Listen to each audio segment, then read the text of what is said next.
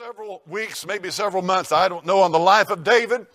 And we're up at about the part where David is dealing with the rebellion of Absalom. And David's got a mess on his hands. I think I preached last Sunday on child discipline, child training. And David was a failure as a father.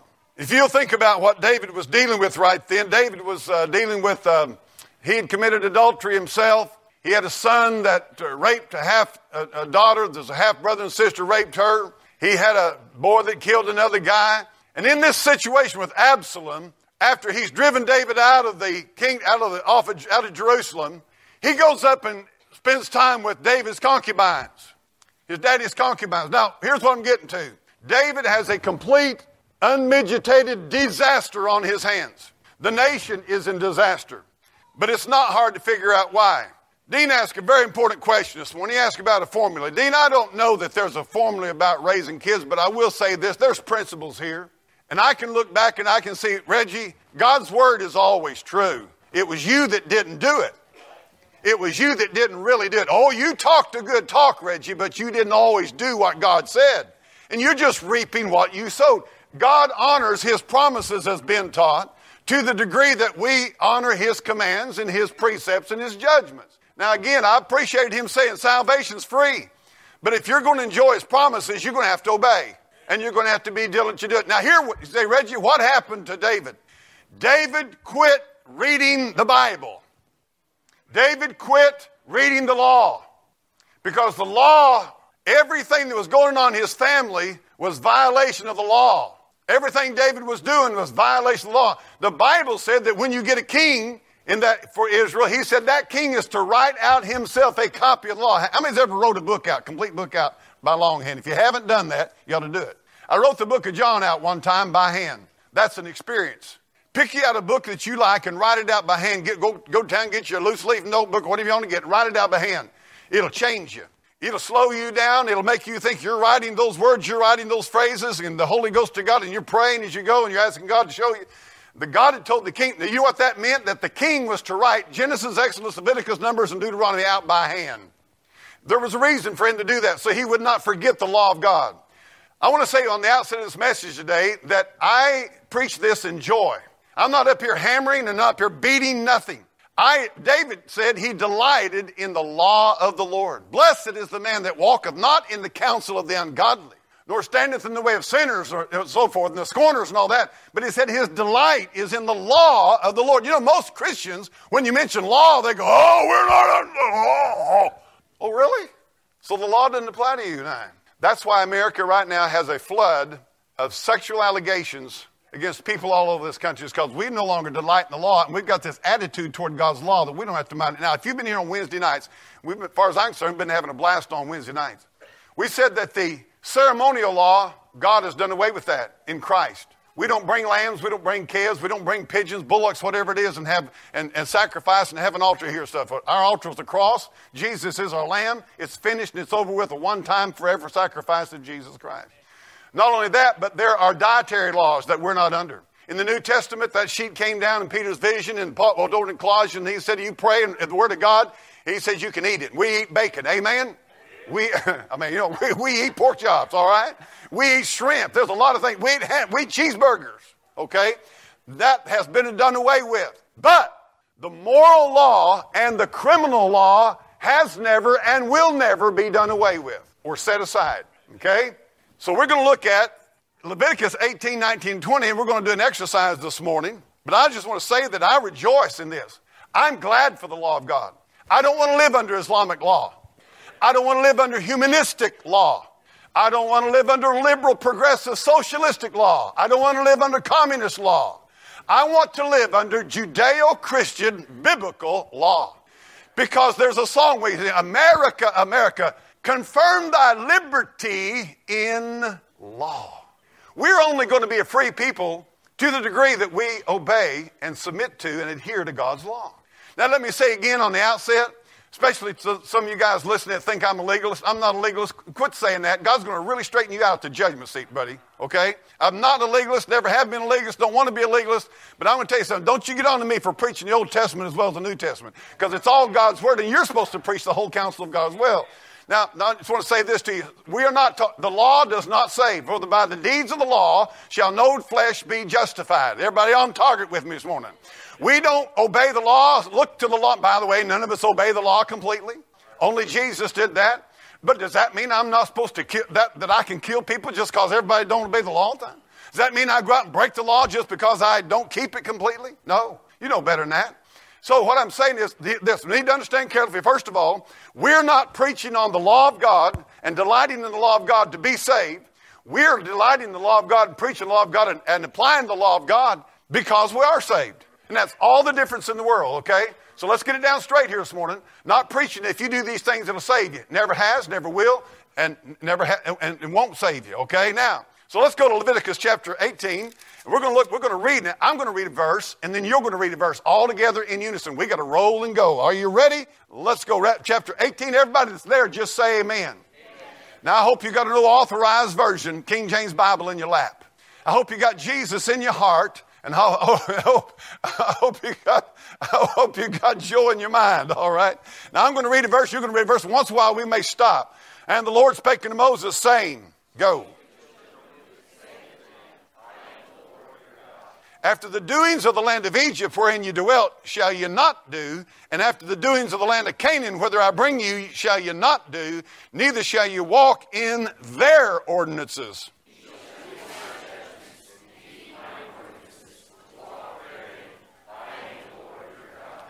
Ye shall therefore keep my statutes and my judgments, which if a man do, he shall live. Look at that. Listen, not die, but live in them. Go ahead, verse number 6. Now, wait just a minute. Hold on. Now, here's what I want to give you something. How many remembers in the book of 2 Peter chapter 1, verse 5, the Bible said, add to your faith virtue. That is not an arbitrary statement that Peter decided to write. That was the Holy Ghost of God confirming with the Old Testament the truth of the New Testament. Did you know up till now in the book of Leviticus, you've been studying the offerings, which are a picture of the cross, which speaks of salvation. First part of Leviticus, faith. Next part of Leviticus, virtue, moral purity. Don't worry about becoming a theologian. Get saved and keep your britches up. Amen. You see what the world's sick of? They just a pastor out in Colorado just got caught yesterday. He's now the father of a baby in the womb of a 14-year-old girl in his church. That's just yesterday. All over this country, we got faith. But we don't do what the Bible said. We don't add virtue. That's the very first thing that you're to add to your faith. I'm not interested in you being a big shot down at camp. I'm not being you a big shot about out witnessing. I want to tell you something. God says add to your faith virtue first. And that New Testament principle is exactly like the Old Testament because Leviticus 1 through 17 is about the blood of Christ and how it cleanses from sin and how it saves your soul. And then chapter 18 kicks in and it said, because you're saved, live right. Live right. Live pure. Be a moral people. God is a holy God. Reflect the holiness of Almighty God in your life. Okay, here we go. Now we got all that. Here, let's see, verse number 6.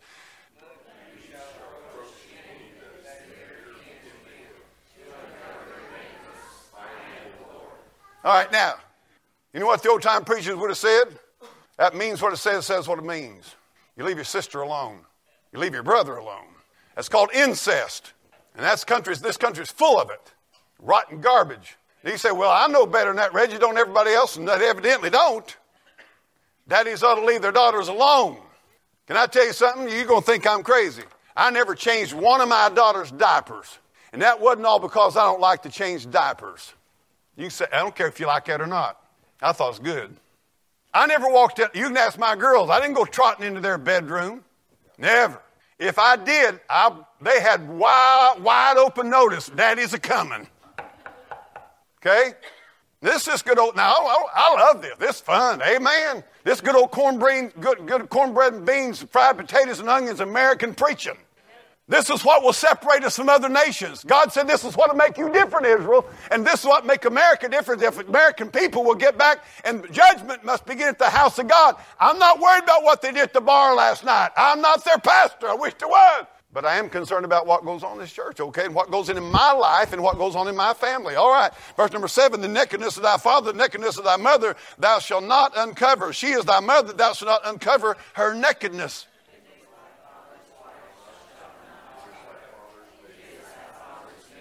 The nakedness of thy sister, the daughter of thy father, or the daughter of thy mother, which shall be born at home or born abroad, even their nakedness shall not cover. Now stop. If you're just thinking here, we've already hit two of the problems that David's family got hit with. I don't know if you pick that up or not. We've already popped into two of the problems in his family because they were not reading. They had forgot Leviticus 18, 19, and 20, and they had said, we don't care about the law of God anymore. We're going to live like we want to. We're going to have a society like we want to. Nobody's going to put any more restraint on us. And already you've hit two of what hit David's family. Whose turn is it? Verse number 10. Go ahead.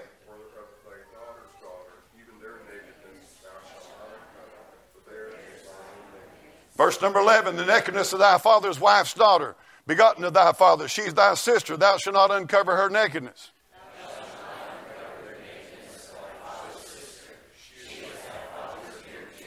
Thou shalt not uncover the nakedness of thy mother's sisters, for she is thy mother's near kinswoman.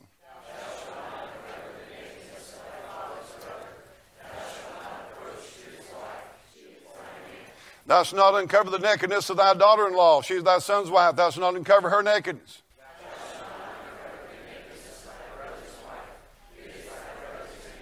Thou shalt not uncover the nakedness of a woman and her daughter, neither shalt thou take her son's daughter or her daughter's daughter to uncover her nakedness, for they're her near kinswoman, it is wickedness.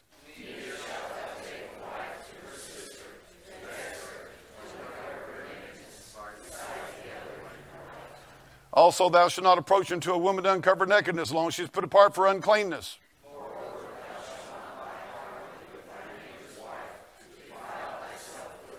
And thou shalt not let any of thy seed pass through the fire to Moloch. Now, if you were here Wednesday night, I'm not going to talk about it this morning, but if you've been here Wednesday night, you'd know what we're talking about here. This is bad business. There's still a Moloch out here in this country. This stuff is still going on today. Satan is behind Moloch, and it's still happening today. Go ahead. Who was I reading or you reading? Thou shalt not profane the name of the Lord thy God. I am the Lord. Verse 22, go ahead.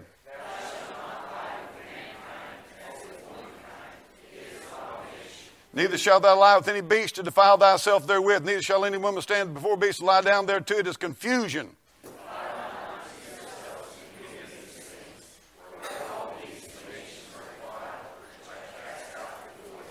Watch this now. And the land is defiled. Therefore I do visit the iniquity thereof upon it, and the land itself vomiteth out her inhabitants.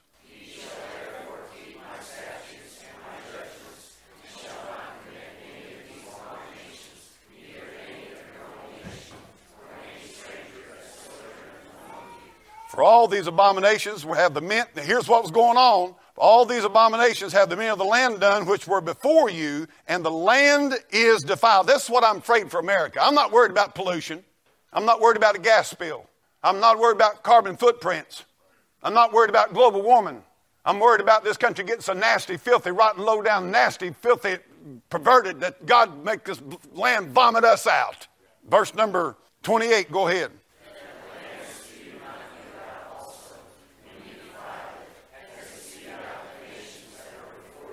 Whosoever shall commit any of these abominations, even the souls that commit them, shall be cut off among their people.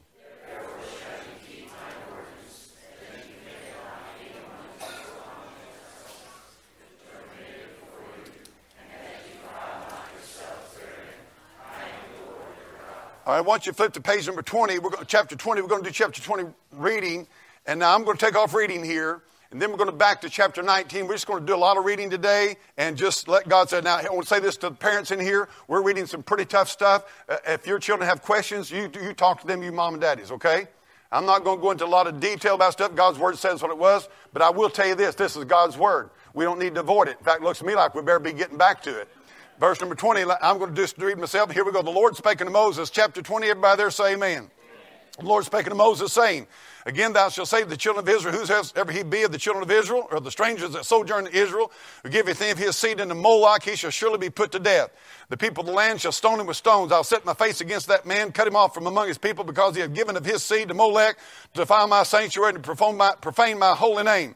And if the people of the land do anyway hide their eyes from the man who giveth any of his seed to Molech, and kill him not, then I will set my face against that man and his family, and cut him off and all that go to whoring after him, to commit whoredom with Molech from among their people. Now, verse number 1 through 5 was about Moloch. And I want to tell you something. The spirit of Moloch is the spirit we have in America that's doing the abortions across America. Same spirit. It's kill the babies. but particularly Moloch, one of the firstborn. Most abortions are firstborns. All right, now let's go.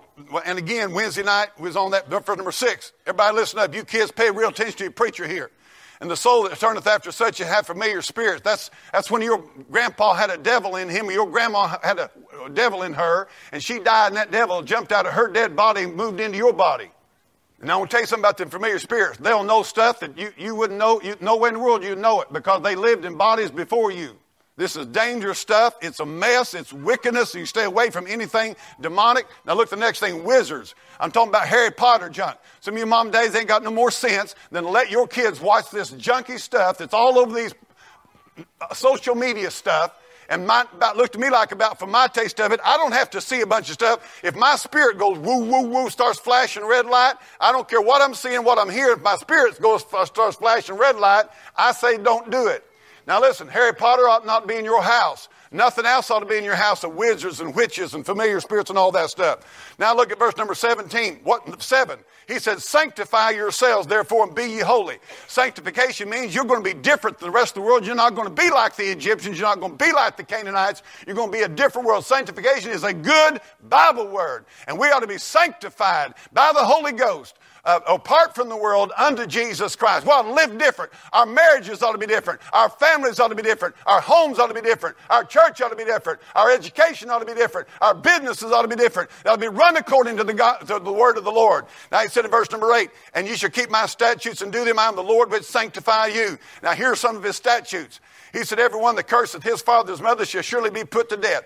You kids, I'll tell you right now, you're to honor your father and your mother. The Bible said that in Exodus. And I'll tell you what, you ought to not talk back. When your mama says shut up, you're going to shut up. I seen something the other day, about 6 or 7 old godly dressed black women. And this old boy said, this here was the law back when I was a kid. Amen. He said they didn't mess with you. And it didn't matter if you was their kid. If you was in their church and you messed up, one of them mammies will slap you sideways. And the other mammy would walk over and say, thank you for taking care of my child while I was gone. Nowadays, they'll sue you. Get mad at you. He said you don't curse your father and mother. You kids, listen to me. You may go through some tough times, but whatever you do, you remember what your preacher's preaching. Because in a few years, I'm going to stand before God's almighty judgment bar, and I will testify against you. God's going to say, Reggie, did you preach that? I'll say, yes, Lord, I preached it. Well, he was sitting there, and he didn't pay no attention to you, did he? He said he cursed his father and mother. His blood shall be upon him. Now, I want you to watch. There's a progressional sequence here. Verse 10. And the man that committeth adultery with another man's wife, even he that committeth adultery with his neighbor's wife, the adulterer, and the adulteress shall surely be put to death. That's why Jesus didn't let him stone that woman. He didn't tell him not to stone her. He said, if you're without sin, you cast the first stone. And the other problem was they didn't have the adulterer. They didn't have the guy with her. They were violating the law and killing her. They weren't following the law. They were perverting the law. Now, so God says you don't commit adultery. Keep your hands off other people's wives. Keep your eyes off other men's wives. Somebody ought to jump up and say, hallelujah. Got a preacher preaching the book this morning. That's right. Amen. Well, how many of you guys, or some of you guys are so perverted you like other men to look at your wife with lust? You're a pervert. Anyway, boy, I feel good this morning. I feel like we got the devil on the run. I feel like he's mad and I'm glad. Amen. Verse number 11. And the man that lieth with his father's wife uncovered his father's nakedness, both of them shall surely be put to death. Their blood shall be, I was like, good land of living. How stupid, crazy can a guy get? But they was doing that garbage. And can I tell you something? We're headed that direction in this country. Look at this here in verse number 12. And if a man lie with his daughter-in-law, both of them surely be put to death and have wrought confusion. Their blood should be upon them.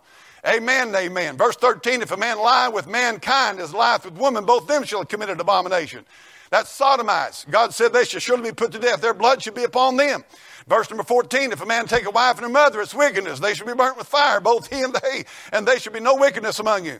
In verse 15, if a man lie with a beast, he shall surely be put to death. We're headed that direction in this country. And shall slay the beast. If a woman approach unto any beast, lie down there too, thou shalt kill the woman and the beast. They shall surely be put to death. Their blood shall be upon them.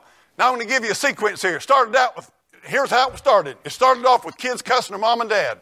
Up there in the top of the verse number 10. Verse number 9. Now you watch this. Started off with kids being disrespectful, dishonoring, cussing their mom and dad. You get a society cussing mom and dad, you got big troubles coming down the pike. Then you move to adultery, just old plain simple cornbread country adultery, all right? Then it moves down to some perversion, some stupid stuff, interfamily stupid stuff. And then it moves down to sodomy. Then it moves to bestiality. There's a progression. Now listen to me. How many of those sins did God say they ought to be put to death for? All of them. Now here's why we're losing the fight on the issue of sodomy in this country. We'll jump up and down and say, I'll tell you these sodomites, that nasty, stinking bunch of stuff, and it is. And we say it's perversion, and it is. But you see, they'll just quietly take you and say, well, open up your little Bible. You're a Christian? You believe the Bible, don't you, big fundamental Christian? You say, yeah. They'll open up their Bible and say, you committed adultery. You ain't even living with the first wife you had. Oh, and that's supposed to be okay. Are you listening to me? We're going to lose this battle in this country until we get back to the Bible. You say, Reggie, ain't there forgiveness? Sure, there's forgiveness, and thank God there is. And I'm not up here to try to do this. I'm just telling you something. We'll jump up and down and say, boy, that ought not be sodomy. But somehow or another, we're not quite so bad with fornication. That's not quite as bad. I mean, somebody goes out and commits fornication. Yeah, it's bad, and we hate it and everything, but, we don't have the same attitude toward that as we do sodomy. Yet your Bible says that, see, we cut the scripture right down. We jumped down to verse number 13 down there where the queers is at, and that's bad. But all over America, you just, you can be an adulterer and chase women and live like a dog, and it's all right. Ain't near as bad, is it? Come on. Ain't near as bad, is it? And do you know, really and truthfully, in my mind, it ain't as bad. I mean, somehow or another, I can kind of stand, somebody, marrying somebody's house. Well, I'm not for it, but I mean, I can kind of live with that a little bit. But a queer, I can't buy that. But the funny thing about it is, the book says there's all guilty of death. So what we've done, we've lost the argument because we're picking and choosing the scriptures we want. This gets into all kinds of stuff. Rape is the death penalty for rape. Now, I'm going to throw you a curveball real quick. David committed adultery. He piddled around for a year, wouldn't deal with it. God sent Nathan to him. And then David said, I have sinned. And he said, you're not going to die. You better thank God for mercy. You better thank God for mercy. Truth about it is, if all of us in this church house that's ever committed adultery, either physically or in our mind, was going to face the death penalty, there wouldn't be enough gallows in Norwood to hang us all. But I'm going to tell you something. God has shown this old preacher, Reggie, until you get back to my book and quit selectively picking out the sins that you think are worse than the rest of them. Because you didn't get to a sodomite generation in America accidentally. Back in the 40s, about World War II, when all the boys started going off to war, the girls and the boys were fornicating like nobody's business. Okay? They come back from World War II, they had been subjected to all kinds of cultures around the world, unbiblical Judeo-Christian cultures. Come up through the 50s, started rock and roll. When you got into the 60s, the Beatles came over, Free Sex Society came in, the colleges started teaching everything's all right, and Woodstock and all that other junk came on, and all your rock and roll music, and everybody threw their old standard bearer off, and us preachers, our churches got full of people committing adultery, so we quit preaching on adultery. You would not believe how I've been attacked as a preacher. One of the biggest things ever happened to me, other preachers jumping on me because I preach. I would preach, say, you don't know anything about the gospel, Kelly. If you couldn't preach on adultery and fornication, you wouldn't have anything to preach on. And I've said, if somebody's not preaching on it. Now, you listen to me. I'm for forgiveness. I thank God for forgiveness. I have sinned and come short of the glory of God. Okay, I have had to have the blood of Christ applied to my heart. And I thank God for it. But you listen to me, that don't make it right. That don't make it so it's okay to get up there and be silent about it. Now, I'm going to tell you kids something in this church. If you want to stop the downhill slide of this nation, you be moral. You add virtue to your faith. Okay? Now, verse number 17 says, if a man take his sister's or his father's daughter or his mother's daughter, see her nakedness and see it. Hang on just a minute. I want some man in this church to define nakedness to me. Maybe I ought to have a grandma in here to define nakedness. Sister Jean, what's nakedness? Anything that ain't covered. Thank you. Isn't it a shame we're going to have to go back to a previous generation to find out what nakedness is? Because somehow or another the girls of this generation and women of this generation, they don't know. Or if they know, they're being very rebellious against God. I'm telling you right now, if your britches, first of all, you ought not... If you're going to go pick blackberries in a copperhead infested blackberry patch, please wear some breeches. Now, maybe you don't have to, but do something to make sure, I'm not saying you got to get out in the briar patch with a dress on. But I am telling you this, when you're out among people, you need to have clothes on that are becoming of a woman. And the Bible speaks of modesty. How come there's such a rebellion? I mean, can I please tell you, mamas, you young ladies, do not expect the sodomite situation to improve in this country as long as the women of this country are going to dress immodestly. And as long as the young men are going to be a bunch of whoremongers thinking that their whole life's goal is to chase women. I mean, we're so messed up in this country, it ain't even funny. I'm telling you, we are messed up. And there's the holy God in heaven who's getting a hold of this old preacher's heart and saying, hey, Reggie, the truth about it is, you've been preaching about half-cock. I'm telling you, right here, where'd it go to? Right here. I just wrote a brand new message this morning on half-cocked Christianity. Did you know there's nothing more dangerous than a gun half-cocked? How would you like me to be up here with an old 30-30? And I said, how many's ever tried to teach a kid how to cock a gun? And you know what they'll do, don't you? They'll go, pop, bang! You'll go, no, easy, hang on to it. It is dangerous to be half-cocked. I ain't preaching it now, but I will. The problem is that we're half-cocked. We're obeying half of it, and the other half we're not. We're saying some of it's okay just by our silence. Anyway, I'm having a good time. All right, so we got into there that chapter 20 and verse number 18, if a man lieth with a woman, have a sickness. Verse 19, thou shalt not uncover the neck of thy mother's sister. Verse 20, thou shalt not, if a man lieth with his uncle's wife, so forth, all this stuff. Look at verse 22. You shall therefore keep all my judgments, all my statutes and judgments, do them, that the land, whither I bring you to dwell in, spew you not out. And you shall not walk in the manner of the nation which I cast up before you, for they committed all these things, and therefore I abhorred them. But I have said unto you, ye shall inherit their land. I will give it to you to possess it, a land that floweth milk and honey. I am the Lord your God, which has separated you from other people. Ye shall therefore put difference between clean beasts and unclean, between unclean fowls and clean, and ye shall not make your souls abominable by beast, or not foul, or any manner of living thing creepeth on the ground, and so forth. Verse 26, you should be holy unto me, for I, the Lord, am holy, and have severed you from other people, that you should be mine. A man or woman that hath a familiar spirit, verse 27, or that is a wizard, shall surely be put to death. They shall stone him with stones, their blood shall be upon him. Now, I want to tell you why. I will give you a little something this morning that you people need to hear. I'm thankful you're here, okay? I thank God for you. I love you. But you know I'm telling you the truth. I got more people than a jackrabbit that listens to me on Facebook, but they wouldn't come to this church if you couldn't drag them to this church with a chainsaw, with a log chain. You know why? Because they do not want to be identified with this church. And some of you are struggling about the reproach of Christ. And that's what people have struggled here with. Because you're not sure you want to, somebody say, where do you go to church at? Down there where Reg Kelly preaches? They make you out like you're some kind of a cult. You know, I'm going to tell you something right now. This is no cult. We preach salvation by grace, by faith, the grace of God, through the shed blood of Jesus Christ, believe in the death, burial, and resurrection. I'm telling you, I believe in creation. Believe that or not. I believe the Bible is the Word of God. Don't have any mistakes in it. I don't believe you're saved by works, you're saved by faith. Are we a cult? No, we're not a cult. You know what the real problem is? We believe the Bible. That's the problem. We believe the Bible. And now in America, if you believe the Bible and preach the Bible, you're considered to be some bunch of weirdos. Get up there and preach, you ought to have all the kids God wants you to give. Oh, he's a weirdo. Wow, we don't have a bunch of kids up there. Believe you ought to dress modestly. Why are a bunch of freaks up there? Believe you ought to wear dresses. I'll tell you one thing. Women dressing like men will be as wrong as it is just for men. If I start wearing a dress up here, you wouldn't like that. So if it's wrong for me to wear a dress, if it's wrong for me to look like a woman in a dress, it's wrong if you look like a man. And the same, watch this, we'll go over at the queers and say, that's an abomination. Guess what? God says if you put on women's garb, Reggie, you're an abomination. Woman puts on man's garb, he's an abomination. Same book. You see, what we're doing, we're selectively picking the passage of Scripture that we want, that fits what we've decided our little view of Christianity and going to be, and then the rest of it, we've redefined all that, or we're at least totally silent about it. That's just the way it is. Now, let's really have some fun. We're preaching on the law of God. Chapter 19. Now, we've done chapter 18, chapter 19. Now, here, I'm up here to provoke you. Now, I realize I'm like an old boy said one time. He said, Reggie, I'd come to church down there, but you just kind of got an edge to your preaching.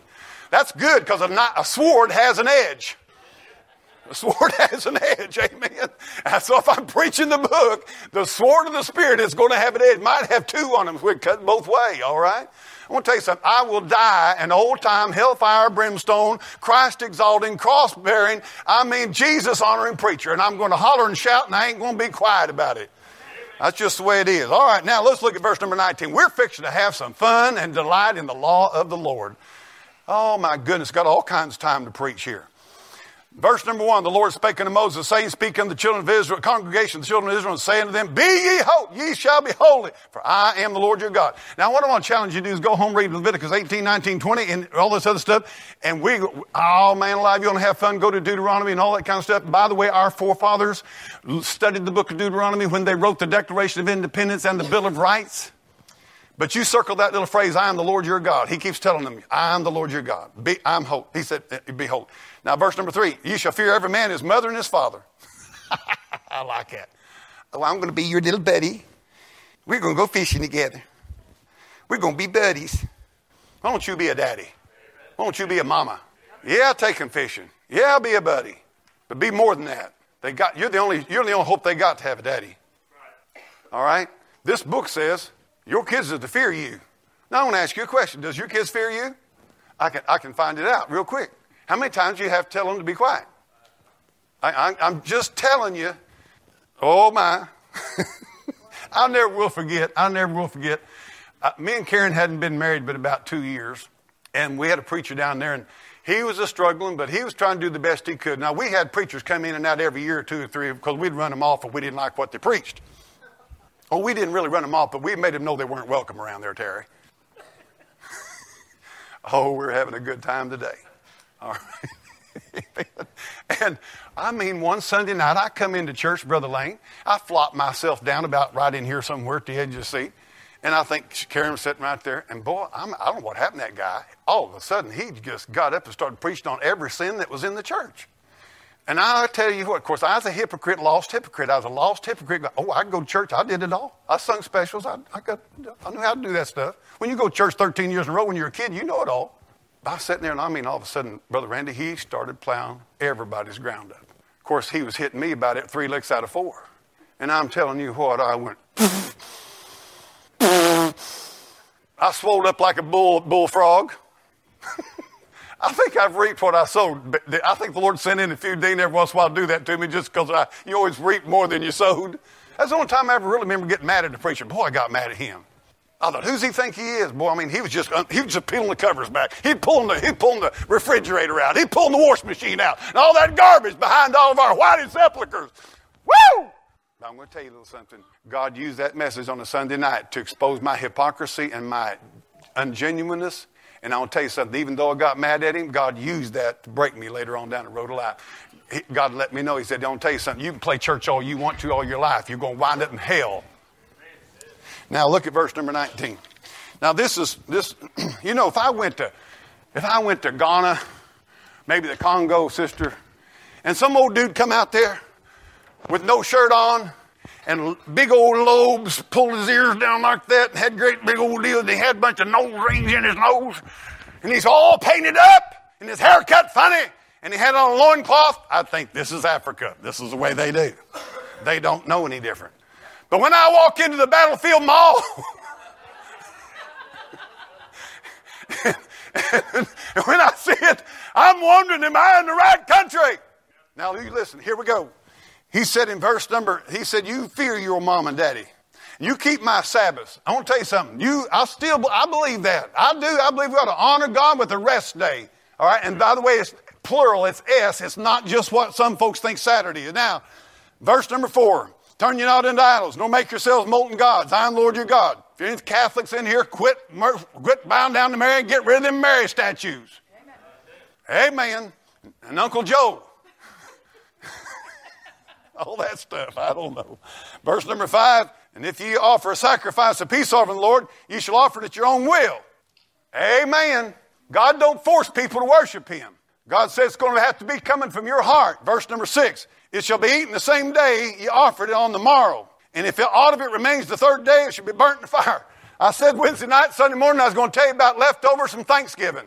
Right there's the leftover principle. After 3 days, throw it away. There it is. You say, we got refrigerators. Well, it still ain't that good after that long. Amen.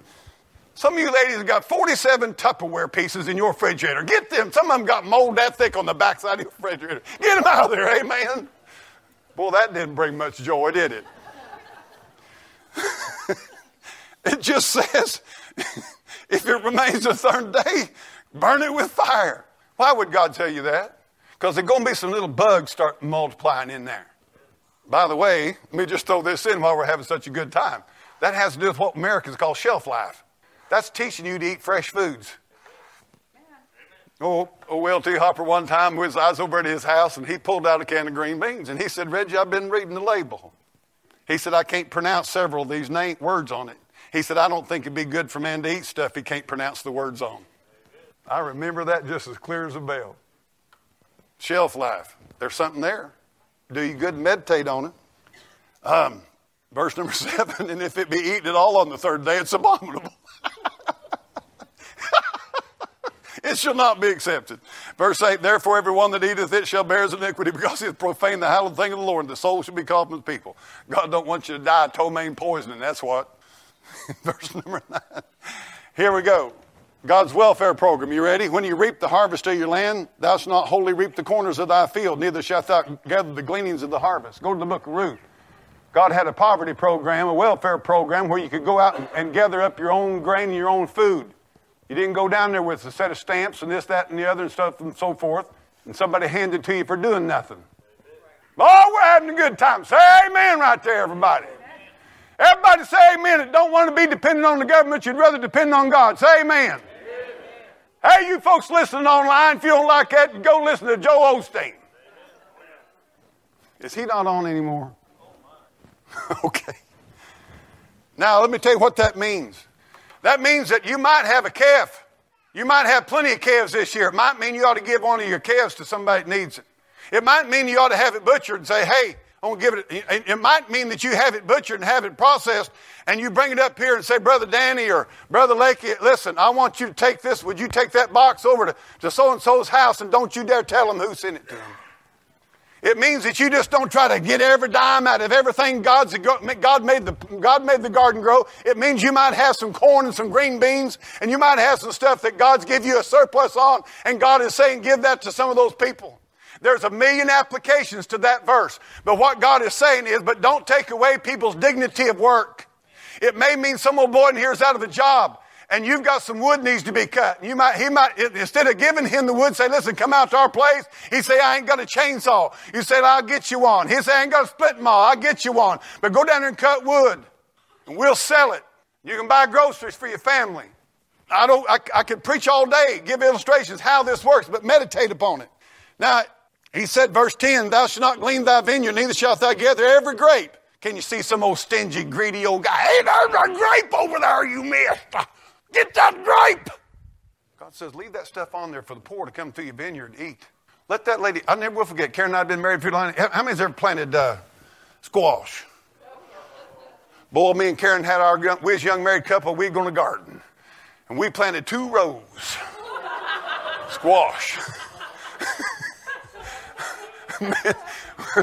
Man, oh man, that squash are going everywhere. That squash going everywhere. And green beans and stuff. And I remember one time, a lady, this kind of couple going through pretty hard times. She found out we had garden stuff, and she wanted to know if she'd come up, and she come and picked it herself.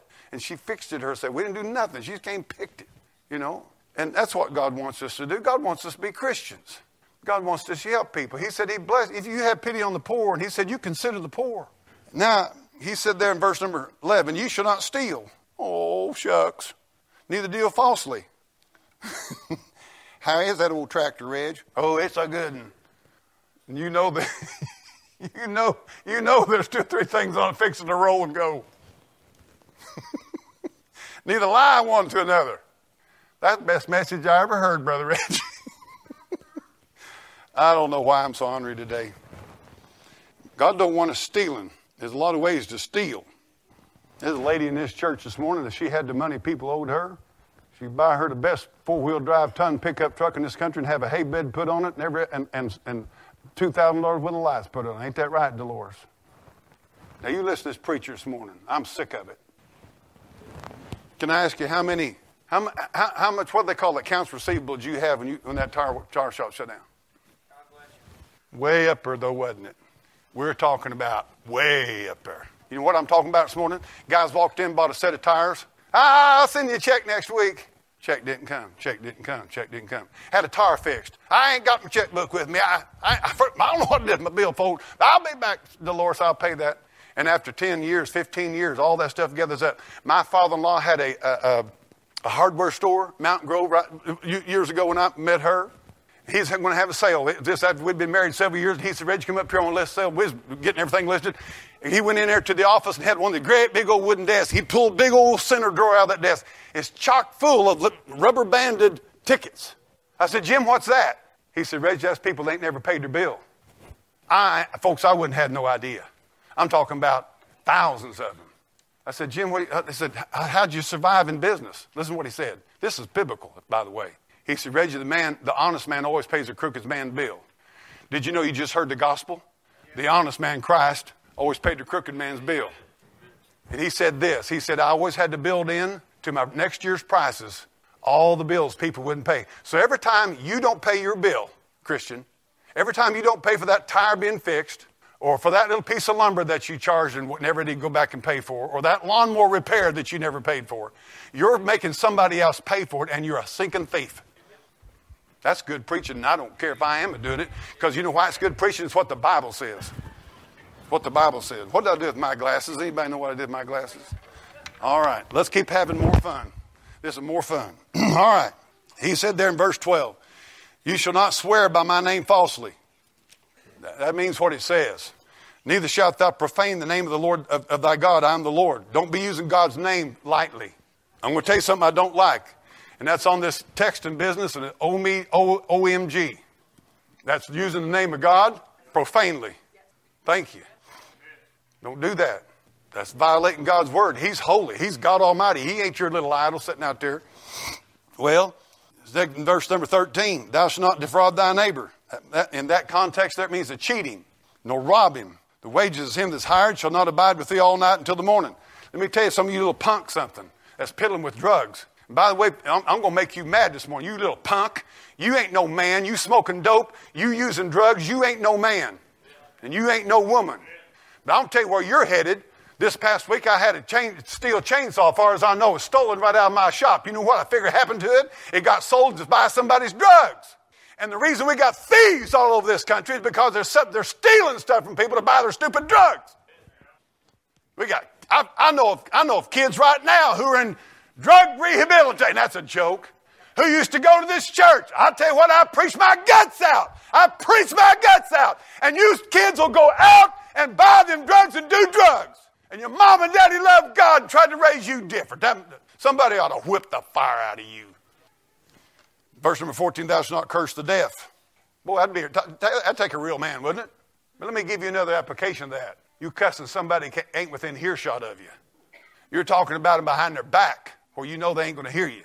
Nor put a stumbling block before the blind. I mean, how low could you be to come up here and put a stumbling block in front of a blind man going down the road? But we do that because there's people out here that are blind to the gospel, and we'll cheat them. You know what he's talking about here? You don't lie to people. You don't deal falsely. You pay your bills because you're going to put a stumbling block in the front of a blind man that's lost. And he will say, if that's Christianity, I don't want anything to do with it. If my people, which are called by my name, shall humble themselves and pray and seek my face and turn from their wicked ways, then will I heal this. That Washington, God never said, if Washington will turn, if conservatives will get elected, I'll heal the land. It's when God's people quits chasing women, start doing right. He said, thou shalt fear God. I'm the Lord. Why, what's he talking about? He said, God says, I'm a-watching. That's why you ain't getting by with it. Verse number 15, you shall do no unrighteousness in judgment. Thou shalt not respect the person of the poor, nor honor the person of the mighty. But in righteousness thou shalt judge thy neighbor. God knows we got a tendency to do that. Sometimes we're a mercy. We have the gift of mercy, and we'll take up for a poor person even though they were wrong. And sometimes we have respect to the rich, and we'll respect them and favor toward them when we know better, even act like they're not guilty when they are. Verse number 16, thou shalt not go up and down as a talebearer among thy people. Lord, have mercy. Neither shalt thou stand against the blood of thy neighbor. I am the Lord. That means you don't be a talebearer. You don't tell stuff you don't know, you're not sure about. Verse number 13, thou shalt not hate thy brother in thine heart. Underline that. You don't hate your brother in your heart. God knows that's where most of the hating is going on. Thou shalt in any wise rebuke thy neighbor, not suffer sin on him. You know what? The wounds of a friend are better than the kisses of an enemy. And the rebuke enters into the heart of a wise man more than 100 stripes in the back of a fool. And God says to tell you what, if you've got a problem with your neighbor, why don't you be man enough and go over to him and say, listen, I don't like this isn't right, and I want to get this thing settled, and I'm not going to go around talking behind your back about it. Yes, sir. Thank you, Brother Terry. Oh, verse 17, thou shalt not hate that. Verse number 18, thou shalt not avenge. Let God have it. Neither bear grudge against children of thy people. Thou shalt love thy neighbor as thyself. I'm a sinner. Whew. I love the law of God. Let me tell you why I love the law of God. Number one, it tells me how holy my God is. Number two, it shows me how wicked I am. And it makes me know I need a Savior. Because I ain't never loved my neighbor as myself. Verse number 19, you shall keep my statutes. Thou shalt not let thy cattle gender with a diverse kind. Now that rabbit will run. That rabbit will run real hard. Be ye not unequally yoked, the Bible says. God told them people, he said, you go in that land. And Solomon did this very thing. David did this very thing. He said, you go in that land, don't you be marrying and mixing with them heathen. He said, I'll bring you down. And they did. You know what you get with a donkey and a horse? Anybody know what you get? You get a mule. Everybody know that a mule can't breed and a mule can't reproduce. Yeah, I'll let you run with that one. The next thing says, thou shalt not sow thy seed with mingled seed. Wonder why? You say, well, I don't know. And I'm not sure either, but I know God knows. God said, don't do it. Neither shall a garment mingled of linen and wool come upon thee. Why? I don't know. God knows. Maybe you know. I don't know. God said, don't do it. Just don't do it. Verse number 20. Whosoever lieth carnally with a woman that is a bondmaid, betrothed to an husband, and not at all redeemed, nor freedom given to her, she shall be scourged, but they shall not be put to death, because she was not free. And he shall bring his trespass offering to the Lord unto the door of the tabernacle of the congregation, even a ram for a trespass offering. Now, we'll get into some of that a little later. Deuteronomy has a lot to say about that stuff. We'll get that later. Verse 22, and the priest shall make an atonement for him with the ram of the trespass offering before the Lord. For a sin which he hath done, the sin he hath done shall be forgiven him. Verse 23, when you shall come in the land, and shall have planted all manner of trees for food, then you shall count the fruit thereof as uncircumcised. 3 years it shall be uncircumcised to you. It shall not be eaten of. But in the 4th year, all the fruit thereof you shall be holy to praise the Lord with. So 3 years you don't eat it. 4th year you give it all to God. 5th year... And in the 5th year shall ye eat the fruit thereof, that it may yield unto the increase thereof. I am the Lord your God. You say, why did God do that? Don't know, but I guarantee you there's a good reason for it. There's several reasons, spiritual reasons, physical reasons. Verse number 26, you shall not eat anything with the blood. Neither shall you use enchantment, luck, magic, charms. Oh, St. Joseph, bless me. Nor observe times. Shouldn't have birthdays. Come on, laugh a little bit. Let's have a good time. Hey, Jehovah's Witnesses, do you know Jehovah's Witnesses take that and say you shouldn't observe birthdays? But I don't think that's what it's talking about at all. At all. What I think it's talking about is you're going to watch the moon. You're going to observe times and the stars, and you're going to do everything by the what do you call it, horoscope? You're messing with the wrong deal right there. All right, now verse number 27. You shall not. Now this is where it's going to get good. You shall not round the corners of your heads, neither shalt thou mar the corners of thy beard. You shall not make any, now listen to this, any cuttings in your flesh for the dead, nor print any marks upon you. I'm the Lord. You say, Ray, what are you talking about? Well, I've been noticing that boys get these wild haircuts. You say, how does this apply today? I went and got me a haircut the other day, and I told her I wanted my money's worth, and I mean, I got it. Boy, I mean, I had, whoa, ain't going to be nothing left. But now if I come in here next Sunday, and I've got this all shaved out, and I've got this spiked up, how many think might be something going on with Reggie? Now, here's the real deal. Here's what God's telling you. Don't you ever forget what I'm getting ready to preach. God made you, created you. He wants you to be happy with who you are. He doesn't want you falling into the trap of following every fashion and appearance fad there is in the world. He just wants you to be content with who you are. So he's telling you, you don't have to make funny, I mean, they're making beards that are going, yeah, like that, and yeah, like that, and all, and just whatever it takes to get people to look at me. All right? And that's just the way, and God says, don't do that stuff. Now, there was some heathenistic witchcraft kind of stuff going on here for the dead. All right, the phrase there. But here's the thing I'd get across to. I want to tell you something. I don't like lip rings. I don't like nose rings. I don't like cutting your body up. I don't like it. You can get mad at me if you want to. I don't like piercings. Where are you going to stop?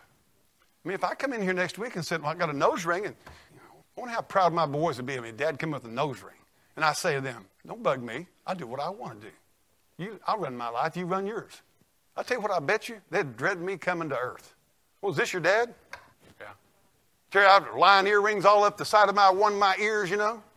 Have a spider tattooed on my neck. They'd not come up here and see, where's your daddy at? That's him. Did you know there's not a soul in San Francisco knows that's not appropriate for a man of God? And I don't care if they've never been to church.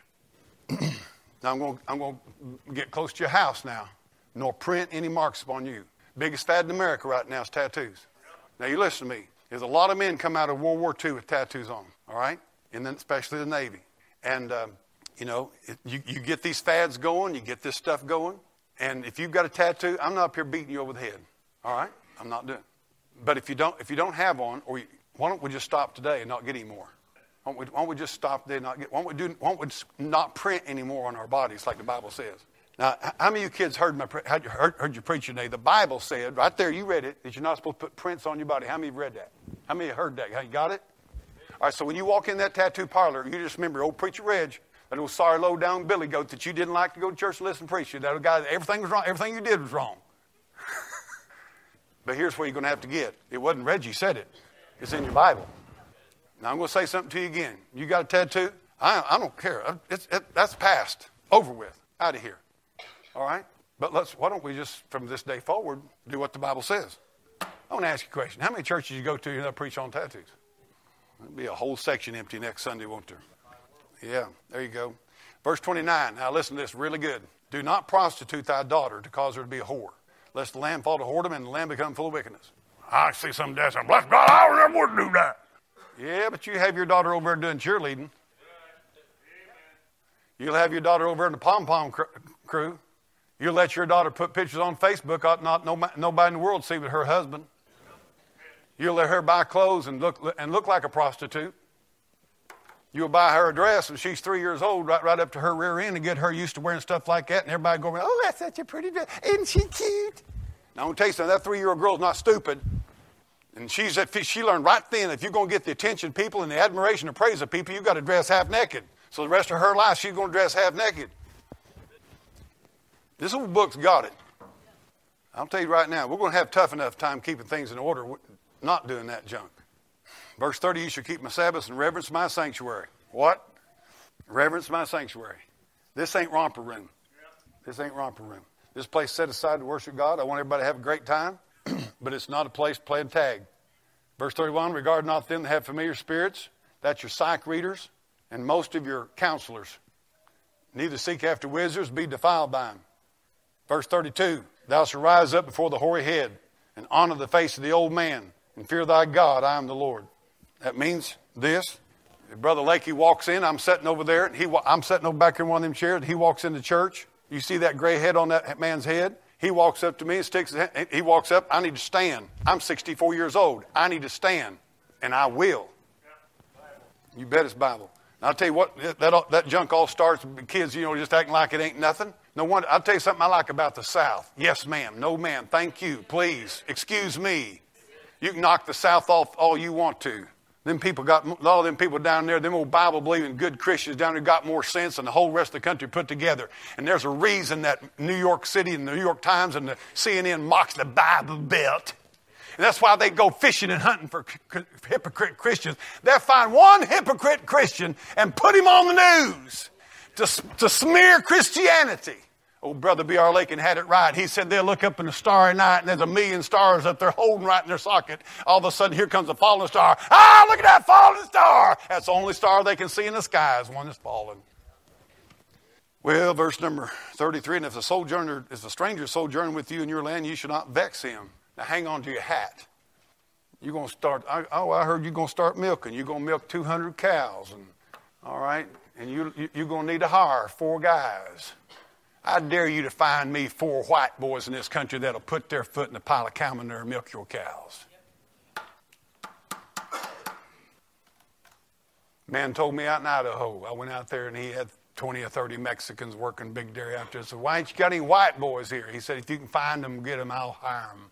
He said, the only ones I've hired to work for 2 or 3 days till they got enough money to buy their next drug deal. And he said, then they won't show up. He said, if I didn't have these Mexicans milking these cows, they wouldn't get milked and you wouldn't have any ice cream on the shelf.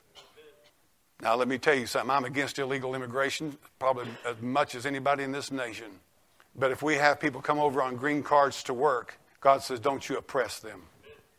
If we invited them in and said, we need these tomatoes picked, we need these oranges picked, we need these peaches picked, don't press them. Treat them good. Now, if they're coming in here illegals crossing the border, and they ain't got a working card, Get out of here. Verse number 34, but a stranger dwell with you, be as one of you born among you, and you shall love him as thyself. For ye were strangers in the land of Egypt. I am the Lord your God. Ye shall, watch verse 35, we're getting ready to get done here. Ye shall do no unrighteousness in judgment, in meat yard, and weight and measure. Just balances, just weights, a just ephah, a just hin shall ye have, for I am the Lord your God, which brought you up out of the land of Egypt. Ye shall observe all my statutes and all my judgments, and do them. I am the Lord. You know what that means? Get your foot and your thumb off the scale. You're buying logs, and you got a scale stick, you do measure it right. You're selling vegetables by the pound, you make sure your scales is balanced. Don't you like buying tater chips? You buy a bag of tater chips, they're all puffed up inside, open them up, there's 4 or 5 chips down in there. I don't know how many it is, but it makes it look like, you know what God's saying? And by the way, that's why the government has a scales and weights division. They go all over the country, at grocery stores, everywhere, to make sure that the scales are right, because people will cheat. And a lot of money can be made, money can be made by cheating on scales.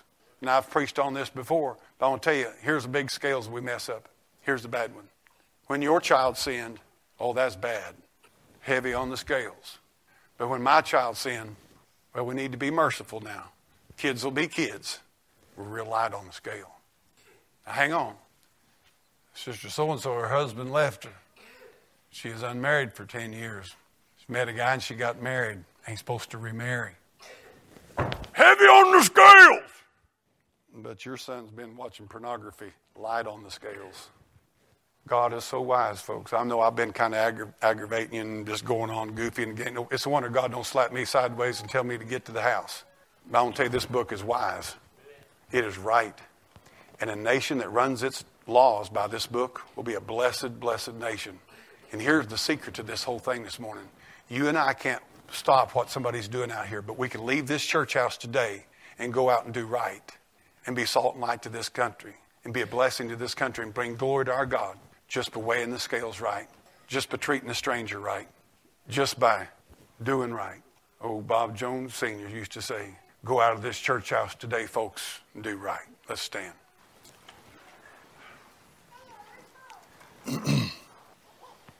Our Father, we thank you, Lord Jesus, for the Word of God. I pray, God, today that we'll take these words in a solemn, sacred seriousness today, that you mean what you say. I thank you, Lord, today that our salvation is not dependent upon our perfect obedience of the law. I'm glad, Lord, it's not dependent on any of that. I'm glad today, Lord, that Christ fulfilled the law completely. And in Christ, we're saved. In Christ, we have fulfilled the law. We give him glory today, God. I pray, Lord, today that you'd help us to adhere to what we're preaching. Help us, Lord, to delight in the law of the Lord, to realize that you don't give us this to be heavy to us. You give it to us for our blessing. Lord, it'd be a wonderful thing if everywhere we went in this country, folks would deal justly and pay their bills and not overcharge and not cheat, not defraud, not lie. Be a wonderful thing, Lord, if nobody tried to steal nobody's spouse. Be a wonderful thing, Lord, if no child was ever abused.